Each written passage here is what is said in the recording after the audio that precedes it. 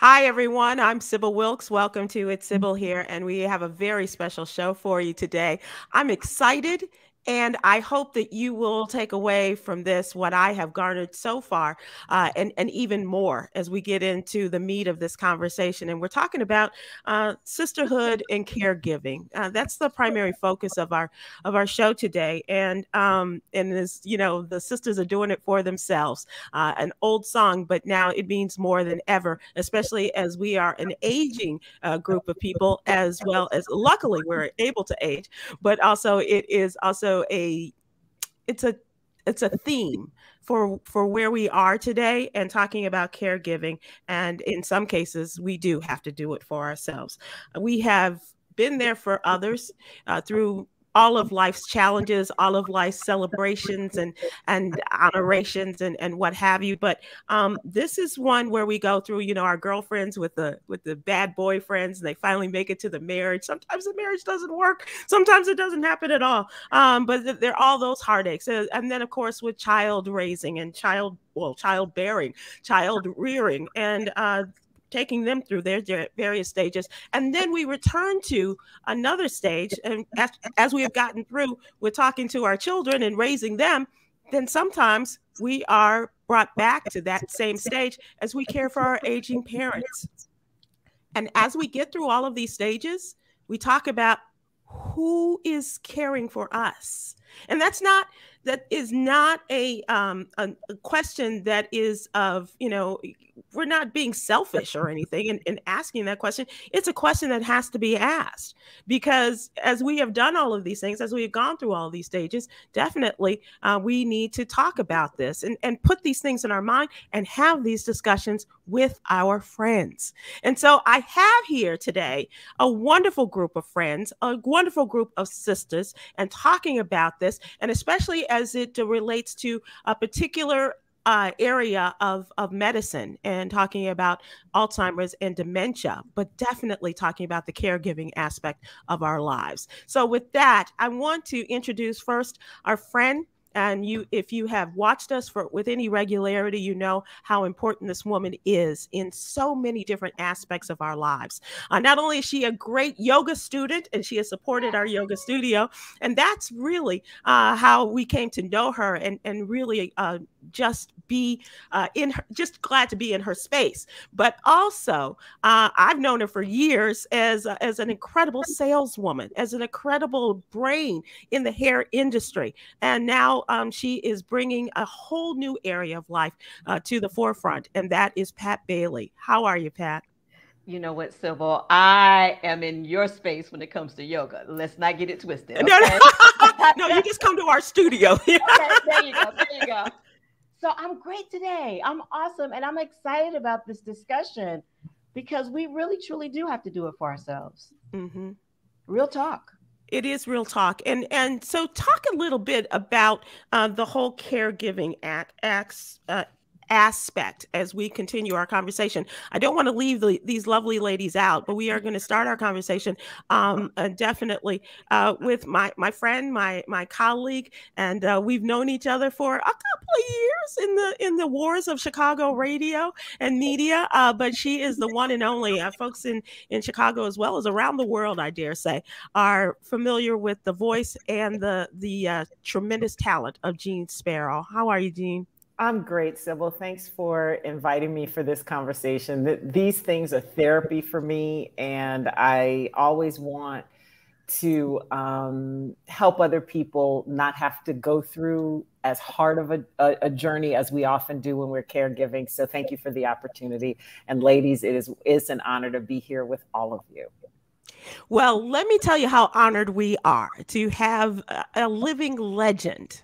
If you thought you were a living legend in radio, Jeanne Sparrow, not like this one. Not like this one. Another Chicago homegirl, Marsha Warfield, comedic legend, actress, and just all around incredible human being. Welcome to you, Marsha Warfield.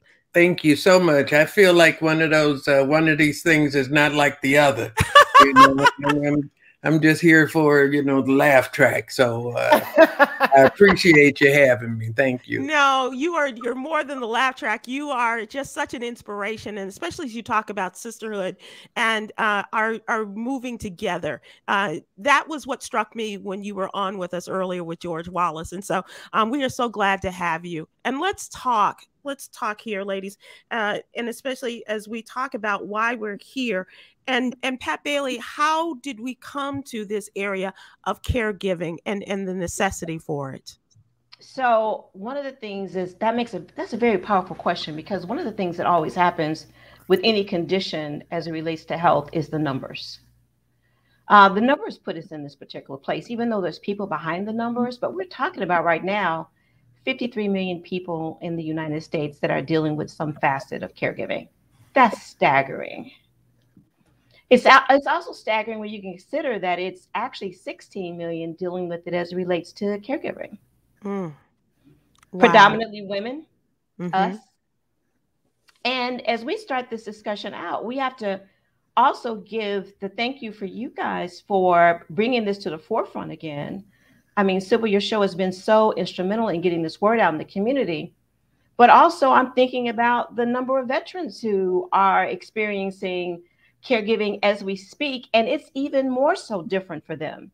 Yeah. Because they may very have health conditions brought on by the exposure to chemicals and toxins that bring on a form of dementia in their lives. This epidemic has us all at a staggering loss within our families, within our communities, and financially. Oh my gosh. Right? Yeah. You came to this not, and I'm not going to say not willingly, but you were the primary sibling in terms of caregiving for your mom, right? Well, you know what? I don't know if my siblings are listening. So, hey, y'all know y'all did real good, okay? Y'all did real good. Well, you know what? Sometimes I do stir some stuff up there, Pat, so I apologize to your family if I've said something that I should not have. No, that's all good. My siblings are well aware that we each have a role to play, and it does require a process of who's on first, and that's okay. That's really and truly okay. But yes, my mom had Alzheimer's. She died as a result of Alzheimer's. For us, it was a known journey of 7 years. But as anyone who's near this particular disease knows, that before you actually see the presence of Alzheimer's, it has been going on probably by as much as 10 to 20 years. So that's kind of scary for folks listening to that right now. Because they may be checking every sentence they've ever constructed in their mind of what they said verbally, what they lost, what did they put in the refrigerator and said, oops, did I put that in there? I mean, you start thinking about things about what's coming, right? And especially if you are witnessing it in your family, and so then it kind of comes back to you like, oh my gosh, am I going through what Madeir went through, or something like that, right? That's definitely, as a matter of fact, the whole issue of cognitive decline as a whole is something that we get a chance to talk about today, because we don't know what to look for in the lane of caregiving all the time. If I was to say anything to anybody right now, please know and understand Alzheimer's is not normal. It is not normal aging. If you see someone whose behavior and mood and activities have changed, they were once very orderly and now they're not, there is a problem. Don't ignore it. If they're repeating things, don't ignore it. And I think that's what's happening, is that our parents and our loved ones have so much power in our lives. They're the hub, right? Yeah. We just don't want to believe that things are going south and there may be a problem. And more than likely, there is. And recognizing it and doing something about it. Absolutely. Those steps are very, very, very much needed. All right. So, Pat, I just want you to, because we are talking about Alzheimer's, and there are just some powerful statistics that I do want you to bring up in terms of how this affects us, because you are a part and a leader in the Black Alzheimer's study. I do want you to give information about this disease. So one of the things that became more known, as I've actually sat on the board for the Alzheimer's Association for 4 years, from 2010 to 2014. But now with the Black Alzheimer's Brain Study, we're talking about 2.2 million African Americans that are suffering in the area of Alzheimer's and related dementia. That's just unconscionable. I mean, particularly when you understand the 6 million known cases of Alzheimer's right now, right? Right. The other aspect about it is that it's older Americans, and I'm really concerned that we're not owning up to the fact that a third of all seniors, I mean, we're talking about people over 65 years and older, unfortunately, they die as a result of Alzheimer's typically. So those statistics tell us that we need to be having this conversation, such as we're having it right now, to get our families girded and powered up and informed and prepared, and to let women know, oh, no. You are the primary caregivers. Yeah. And you can't do it by yourself. So we need to give you some help there.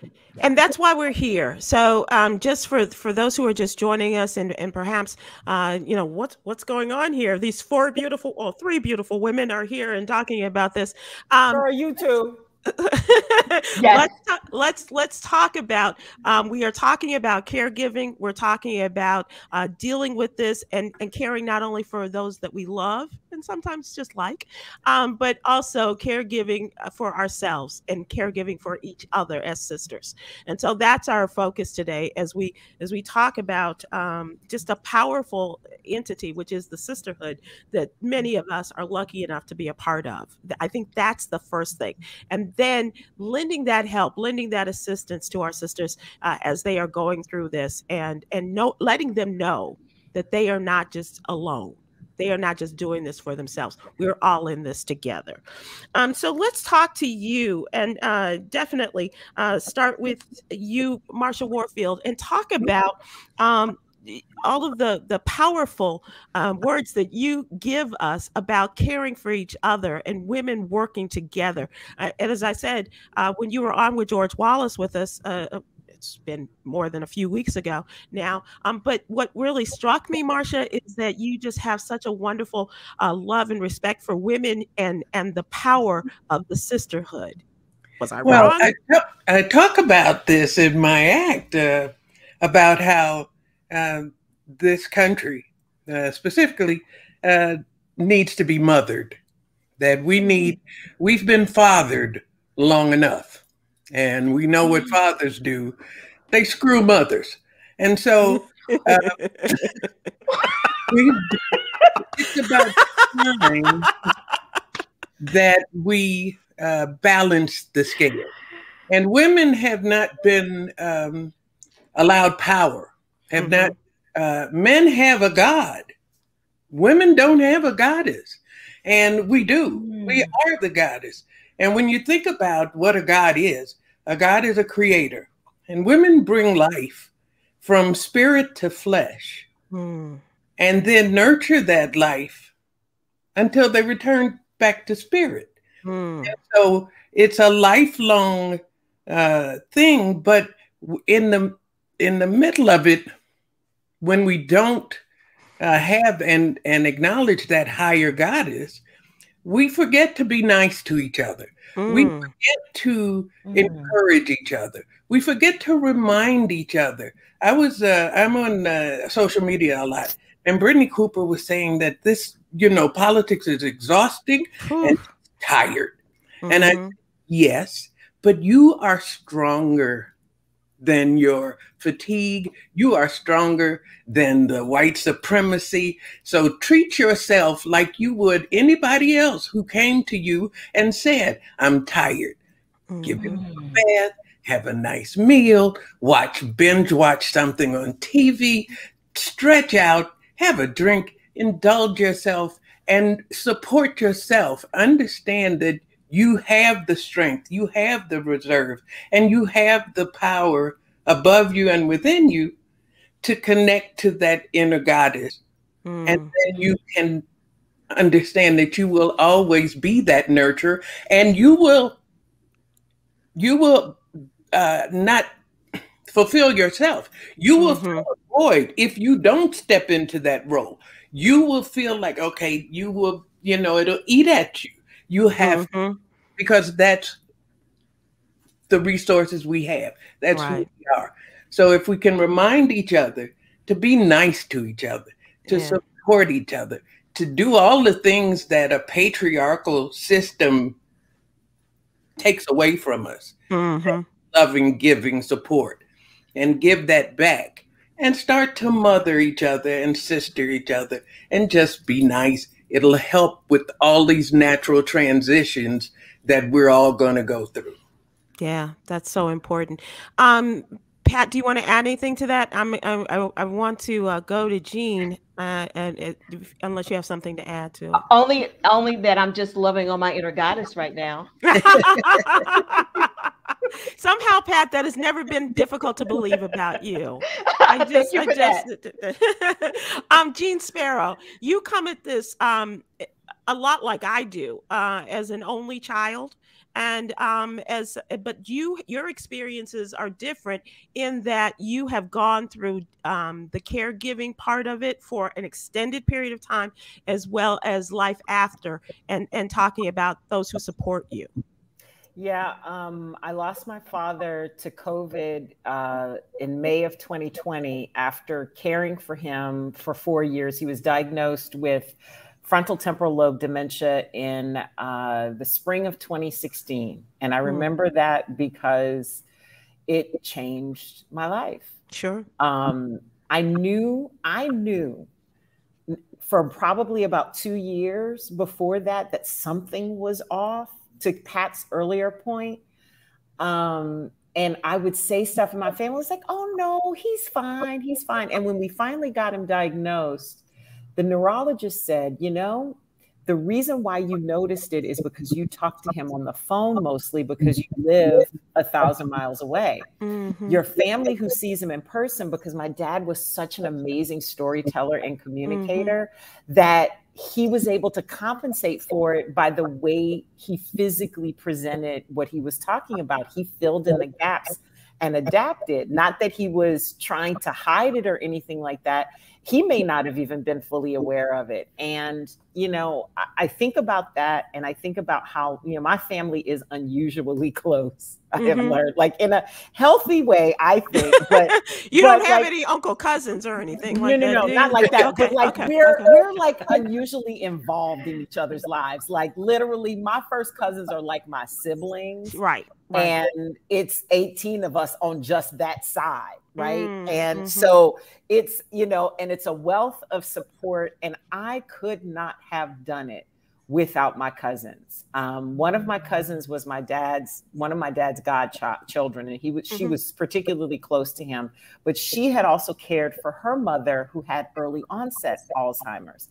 Shout out to Sophia Sparrow, because I mean, she held me down, gave me the information. You want to talk about Marsha's mothering and sistering through a thing? It was like, girl, you could do it. Look, this is what's going to happen. And this is, well, maybe we need to think about this. And I got you on that. And so it's like when you have a coven of real women. Yeah. That's the magic. Of that kind of broad in your life. Because my other cousins too, you know, it's like, and my aunts, who were always checking in. My aunt called me today because it's, and by the way, happy Veterans Day. My father was a veteran, U.S. Air Force. And I wonder about that too, Pat, you know, and he worked in a chemical plant.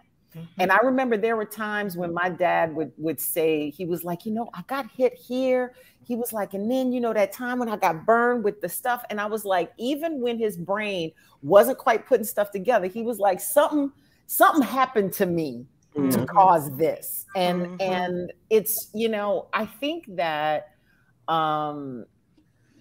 that the thing that really appealed to me about what you were talking about when you first came to me and asked me to be a part of this, invited me so generously, that if it were not for my sisters, my friends in Chicago, and across the country, my family at home in Louisiana and across the country. But my aunt even called me today. My eldest aunt was like, well, baby, I know Veterans Day is not your best day.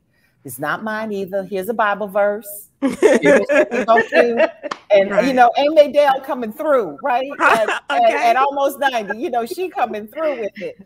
And that kind of support is what kept me from cracking, because this whole thing changed me. I am a different human being than I was. I'm still Jeanne, But I'm a different human being and I move different because of that. And I'm not saying it's a bad thing, because I think I've changed for the better, but it was not easy. It was a hard transition. So let me ask you this, because you and I, if I'm not mistaken, Jeanne, you and I lost our mothers right about the same time. I lost my mom in 97. Okay. And so, and I was a little bit before that, but just in those, well, we're talking 40 years now, 30 years, 30 years for sure. This is definitely different for you in the loss, because was there that caregiving part for you with your mother? No, my mother died pretty suddenly. She had to go in. She was only 64, 63, something like that. She was the picture of health, had a single bypass, went into the hospital, went through it fine, came home, and a blood clot loosened and caused a stroke, and she died pretty suddenly. Like, I had gone home for her surgery. I had left because she was doing great. And during the recovery, it was like this. And having gone through it twice, losing a parent, especially as an only, and I know you know that, like, our paths are so creepily similar that it like blows my mind. But what I will say is, and I've taught, one of my girlfriends lost her mother maybe a year before my dad died.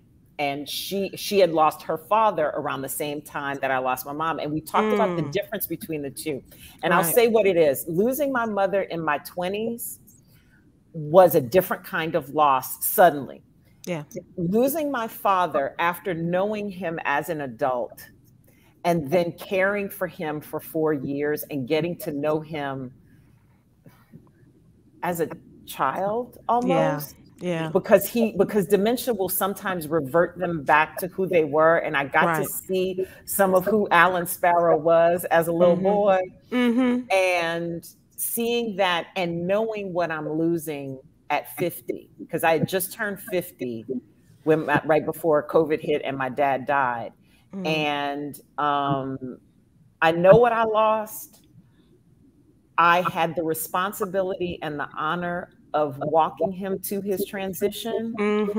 That's a whole different kind of loss. And let me tell you, I can't say one is better or other. That's a ridiculous. But I will say that I am glad that I had the honor to see my daddy home, because I know that I and with my family's help, did a good job. We did what God wanted us to do, and it was peaceful, and it was not what I would have chosen, of course, but that's how God had it, and my family helped me to see that. That's powerful. That's powerful.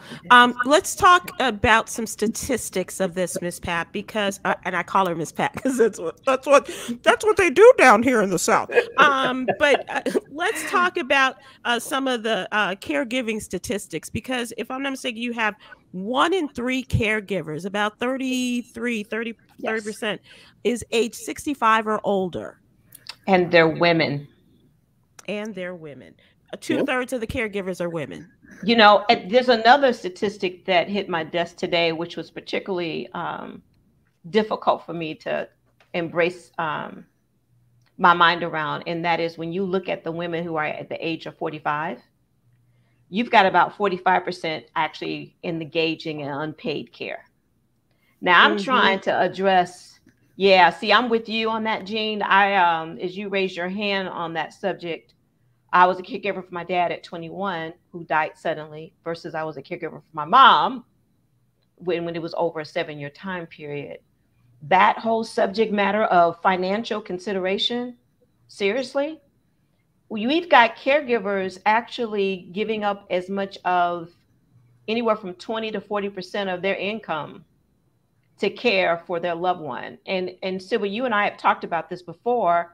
And that for us, for my mom, it was about $3,300 a month for 2.5 years. Yeah. Because I'm that sales executive that you spoke to and marketing executive. I'm on the road trying to care for her. I'm down here in Texas and having brought her here with me. And then I figure out, wait a minute, you don't know what you're doing? I mean, you can't, right? You know, you can't do Which this is by a powerful yourself. admission unto itself.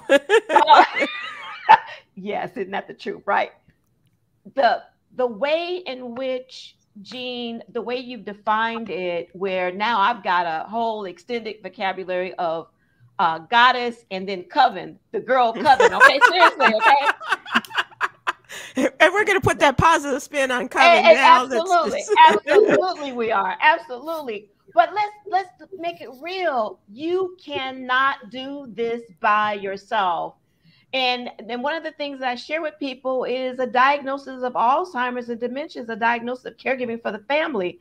And now when I say family, I don't have to just look at it from the land of it's my siblings, it's my blood, but it is my cousins, it is my friends, it is who can I call on? Because right now, as everyone's listening to this, understand that you are going to be a caregiver or be cared for.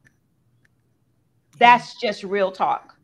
So what's the plan? And so you've got to have the positive spin on the coven of people around you. And Jeanne, I love the aspect that you had it phased out where in the end of it, you even had the encouragers. Because when mom died and I am still that executive type, what's next? This was 7 years. Yeah. I have become another mother of where I have the one son. I was that person in my mindset, in my spirit, in my body. This was my job. Who am I now? It changed me forever. It changed me forever. Pat, preach, because the biggest transition I had, and I was glad that I had COVID to do it and quarantine to do it, I had to figure out who the hell I was. Because my identity was wrapped around caring for my father. And every decision I made for many years, because I did help my dad out when my mom died, because my mom, managed the whole household. My dad didn't, I'm sure he did something. But you know what I'm saying? Like my mama ran the household. And so when she died, there were things I had to figure out to help him along without inserting myself too much in his business, which is a whole different kind of tightrope. But once he got sick and once he really needed to, needed my help, every single decision I made revolved around two people, my dad and my dog. Because my dog got sick in the middle. I know that song. Yeah, it sounds like a country music song. Girl, listen, let me tell you something. COVID took a dude, my daddy, and my dog. Yeah. And I'm gonna tell y'all right now. Listen, but this is the thing. There are two things that I learned. Is that a lot of times the things that come into your life are there to teach you a lesson. I never used to ask for help. I learned that I had to ask for help. And and sometimes it pained me. I didn't even know how to fix my mouth to ask for help because my family would just offer. And then I learned how to say, because sometimes you don't know what to do. And then they'll go, what do you need? Be like, hell, I don't know. Now stop. I need some help. And so that was that thing. So some of this stuff was the journey I had to go through. And then I understand why so many women get lost in relationships and in their kids' lives, because when you are a caregiver, your whole life revolves around caring for somebody else's needs and you forget about yours. And if it wasn't for my cousins and my friends encouraging me to take care of myself, it would have been even harder. Yeah. But you know what's powerful about that? Having that similar co-journey and then saying, well, you've never been one to be without a plan in your life. So you need to pick yourself up. And I literally went on a journey. I literally went and had my conversation in the area of self-care with God about who was I? And I had been a helper my entire life. I am the go-to. You need a party on the fly and you got a 24-hour notice, I promise you, I got you. I was that person that people could depend on. Build a brand, build a business. And it is so hard. It was so hard for me to address my needs. And I remember showing up, I'll never forget this. Mom comes down and I had been with the attorneys. I bring down all the paperwork. Guys, I pull up into the little condo. I got mommy for the first time. All the paperwork, the luggage, everything was in the trunk of the car. The car got broken into. Jesus. Wow. I show up there. I show up the next day and I'm crying and my family is in absolute shock. She's crying. What's going on?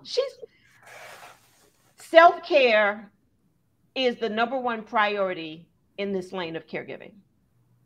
Let me ask you this, Marsha, from your perspective, because I know it is for me, in terms of when you see people who you think need your help, how do you insert yourself into this? Because sometimes it's difficult. Like Jeanne said, you know, accepting help is a big thing for some of us.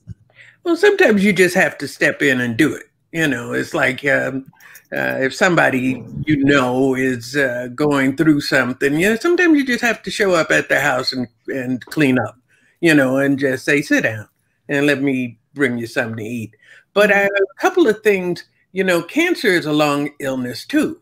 Mm-hmm. And my mother and my aunt, who were both very important in my life, passed away within 2 months of each other. And I was at the height of my career.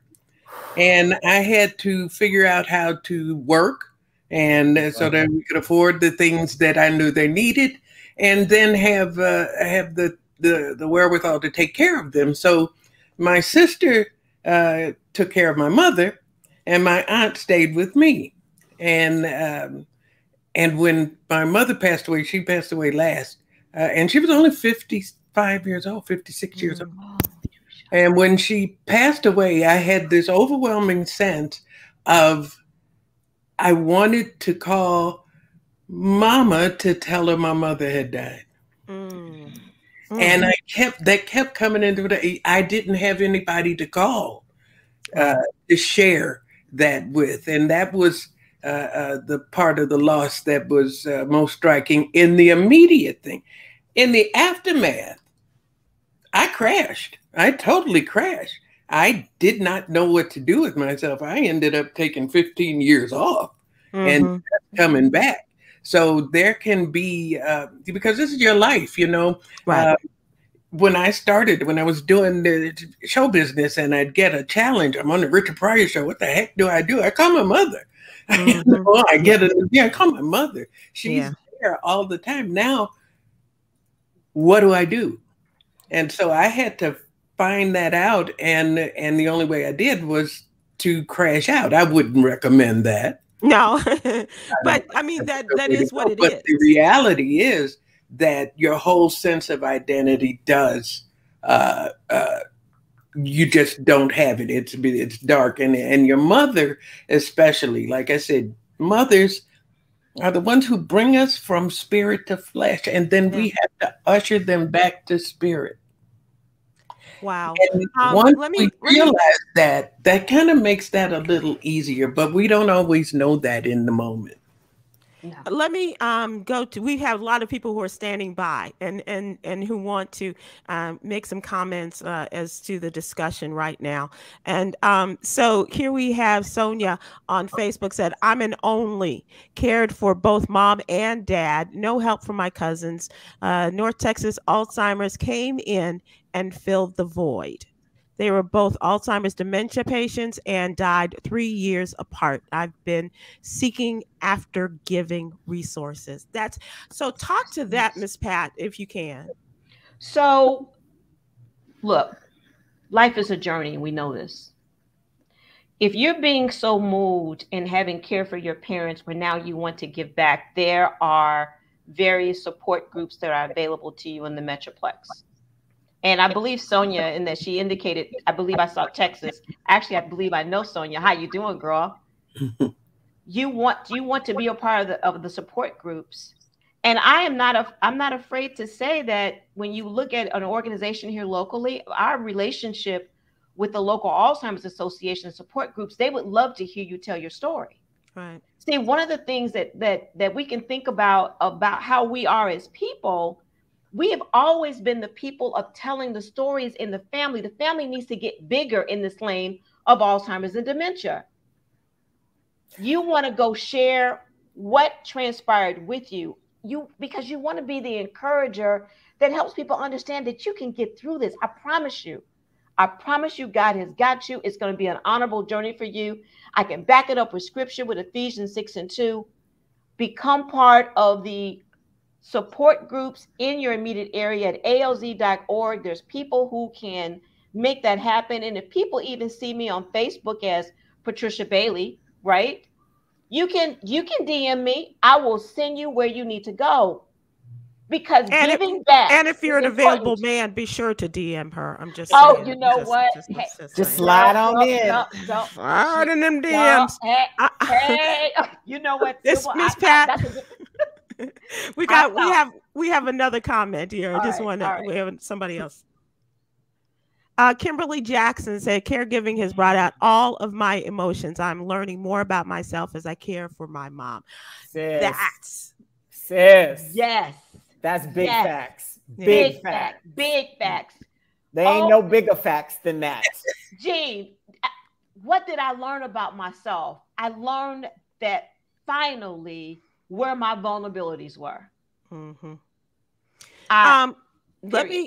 Let me, because I do want to talk about that, but we do need to talk about where do we go from here. Let's talk action. Let's talk, in terms of how we move from one segment to another, and you all can share this with us. How to ask for help, and where can we go? So let's talk about where can we go for some help, Pat, and for you, Jeanne, let's talk about how to ask for that help, and you can go back and talk a little bit more about that. So, Ms. Pat, tell me. All right. So there's a couple places I want people to do. Number one, and I want them to have their sheet of paper ready. You want to actually have a plan that deals with what Jeanne spoke to, which is a hub. And in that instance, to know what you need, go on blackalzbrainstudy.com, blackalzbrainstudy.com. There is a section called Helpful Resources. In Helpful Resources, you're going to see information about being a long distance caregiver.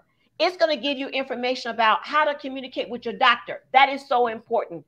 Most families don't know their parent or loved one has Alzheimer's and dementia, and you want to ask for a neurologist examination. You don't want them to figure it out. You want to be able to say, doctor's orders, I need a referral. You want to understand memory loss and memory gaps. All that information is available at blackalzbrainstudy.com. It's more than a study. It's actual portal that provides caregiver support and help as well. So that's the first step in talking about Black ALZ and the contact information. What about asking for help? Because I found myself, even with the short period of time where the cancer had returned for my mom and her subsequent death, as the only, I felt she brought me in and I was going to help her out, just like you said, Jeanne. And I was the only one that could do it. I was the only one, despite, her best friends and, all of that, and some really good girlfriends. But just asking for help and releasing that guard that you have there. How did you do it? Marsha, what you got to say, girl? I'm I just want to say one thing: you ain't gonna be ready. No matter how much you prepare, you are not going to be ready. You don't know what the journey is. And so understand that. But in that understanding, know that you can.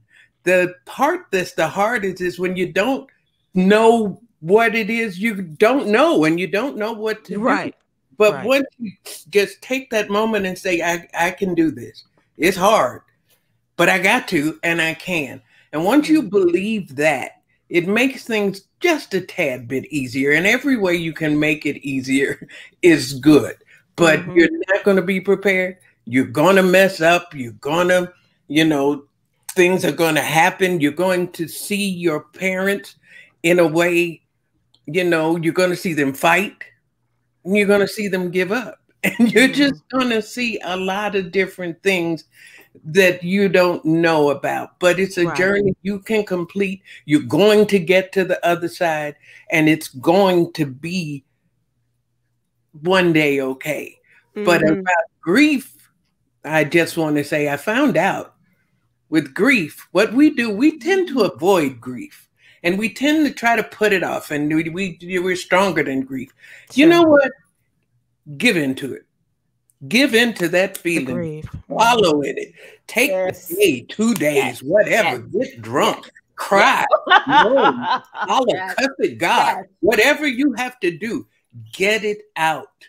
Once you get it out and get sick of yourself, which is when you will get sick of yourself, you can take that breath and say, here's what's left. Here's what I have to do. And even if you do put it off, you're still going to have that day, that week, that month of reckoning with your own. And here's life though, right, Marsha? Because it may not be when you're ready. You maybe keep putting it off, but it's going to happen to you with or without your permission. It's going to happen, right? So give yourself permission to grieve.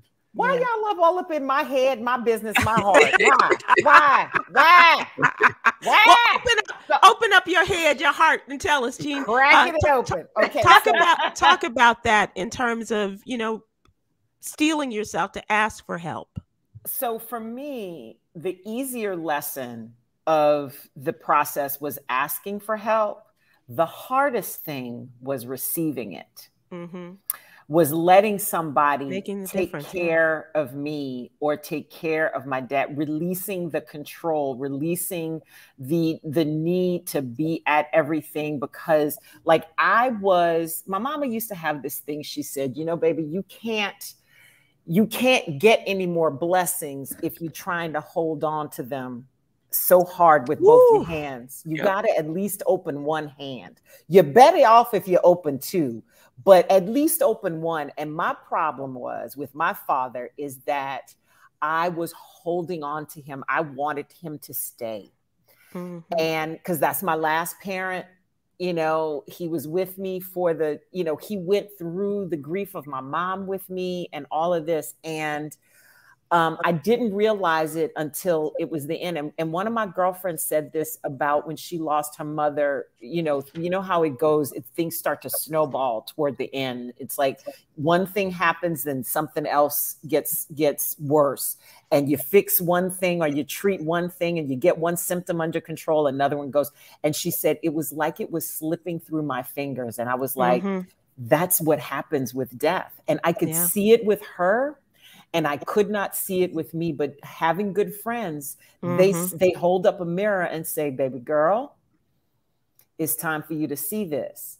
And it's time for you to realize that if it's time, there is no amount of holding on you can do. When God is ready for that person to go, it's time.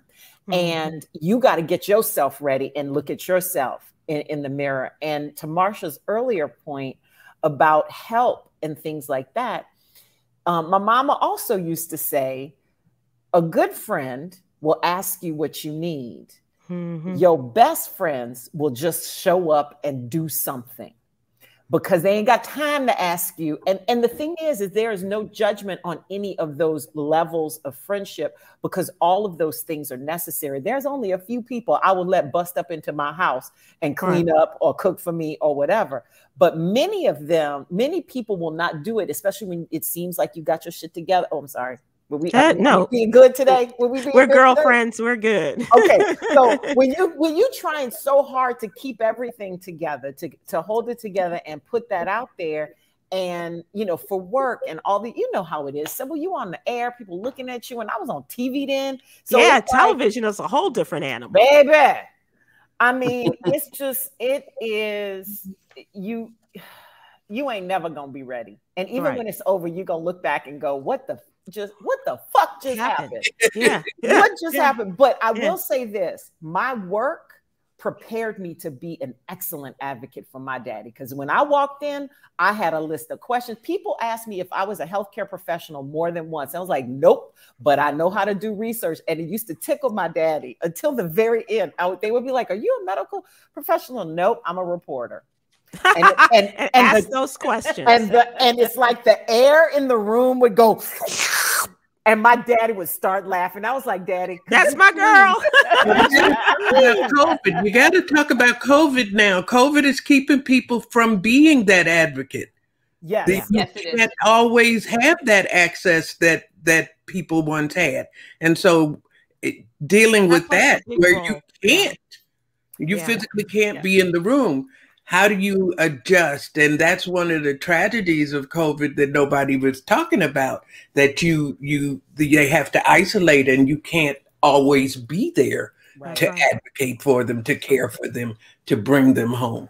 So what happened for me, because what happened in my situation was particularly tragic, because my dad's decline happened around Christmas of 2019 is when I realized he was going to need to go into a more secure facility. He was in an independent senior living place that didn't have a transitional space. That's one of the things that happens when you're in small communities. Every amenity that's available to you in a larger metropolitan area are not necessarily available in small towns, but sometimes you get better care because people know each other. And, you know, if your cousin is working at the nursing home, you know, oh, wait, and, you know, but what happened, I had to admit my father to a nursing home because he started wandering. And even though he always got where he was going, he wasn't able to, one of his effects was he wasn't able to speak and communicate with people. So it was as bad as if he was wandering and not knowing where he was going. And so I admitted him to a nursing home, the same one my grandmother was in, by the way, right behind my aunt's house. On Super Bowl Sunday was when I left.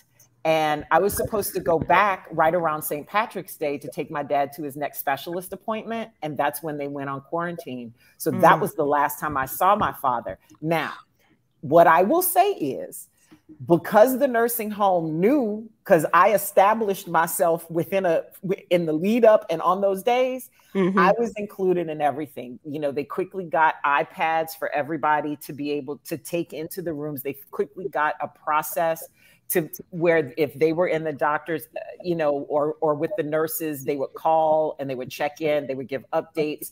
And when he went to the hospital with COVID, the doctors were there and I was there virtually, and I was there with him when he took his last breath. I realized though that everybody isn't able to do that because everybody ain't got my mouth.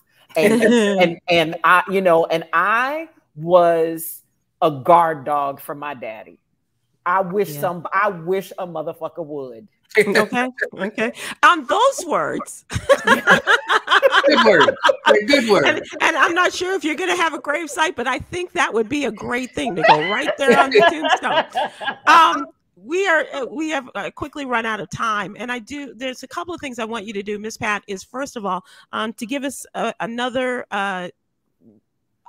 description of what you're doing and how people can reach out to you.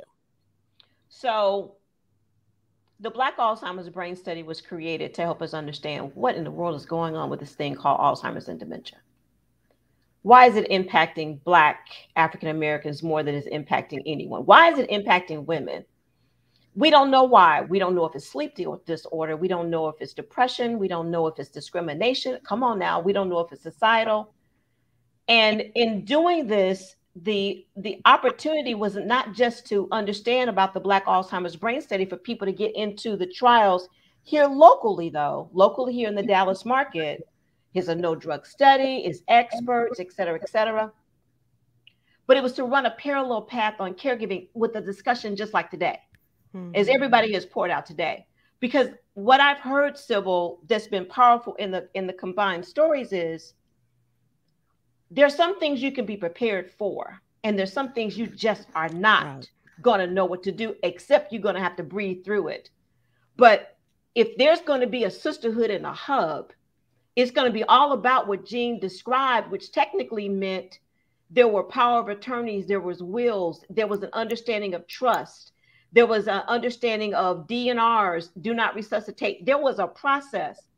But the other thing that was powerful about what you guys have shared is there was a way in knowing that you needed to go with people around you. There's help there when you ask for help. I had to learn to finally break down and say, Father God, where is my help going to come? Even outside my siblings, because we now were in different cities. Mm-hmm. So it's the hub, it's the process, it's the long-term care insurance. So under the area of self-care. And so how can people reach you? How can they get to you with this information? The good thing about the blackalzbrainstudy.com site, when you click on it, it asks you to put in your information. It'll immediately send us an email when you populate your email address, and we will respond to any questions that you have. We have people prepared online right now in which to make that happen over the next 24-hour period. That's awesome. Important. That's amazing. That's awesome. That's awesome. Jeanne, you've left us with some powerful words, some that we can't use in church, but I'm so sorry, y'all. But you know my heart. God working on me. Amen. Amen. Jesus is there. Yes. That's right. Yes. You know, Jesus' mantra is "fuck around and find out." So I'm right there with you. I was feeling that spirit. It was coming toward me. And let me tell you a little bit about where you can find the woman who gave us Jesus. Marsha Warfield, the one and only, the legend Marsha Warfield, going to be on VH1 Miracles in 125th Street or on Miracles across the 125th Street. Nick Cannon's Christmas movie will be debuting December 20th. Awesome. On VH1. Oh, Miracle. Oh, across 125th Street.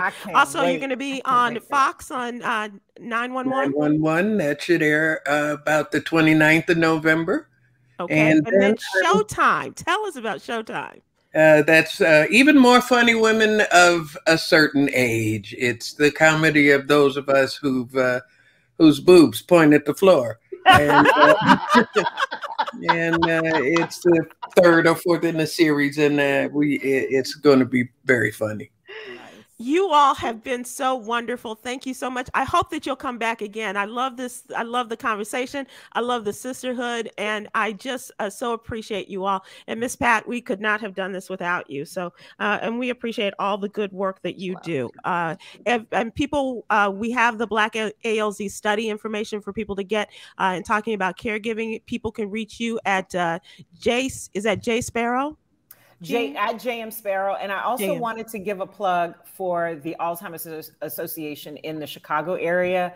There are a lot of outreach programs within the Black community in Chicago through alz.org. And they also have a helpline number that is on the site at alz.org. And when you click through to it, the 800 number is there with the resources, and they will connect you with things that are local to Chicago if you need them. Because I saw a couple people say that they were here in Chicago. I know that's a thing, not to take away from anything else, but sometimes you need somebody physically right there. Right. And I do a lot of work with Alzheimer's Association of Illinois, and am proud to do so, because that's another part of the healing, is helping somebody else heal, right? Right, Ms. Pat? Absolutely. That's what you do. Give back immediately. Yes. And Marsha, how can people reach you? How can we follow you? I'm on social media, Marsha Warfield whatever platform.